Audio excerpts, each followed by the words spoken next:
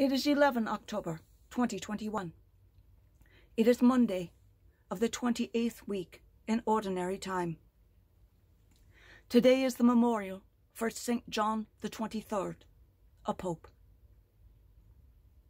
Our first reading comes from St. Paul's letter to the Romans, chapter 1, 1 through 7.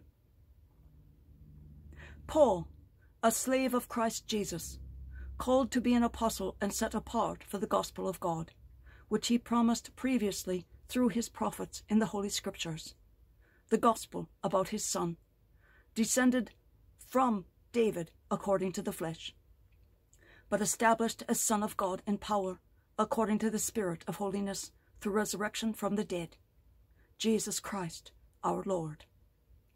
Through him we have received the grace of apostleship to bring about the obedience of faith,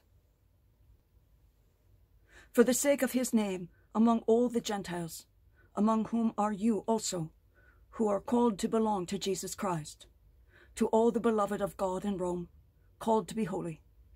Grace to you and peace from God our Father and the Lord Jesus Christ. The word of the Lord. Thanks be to God.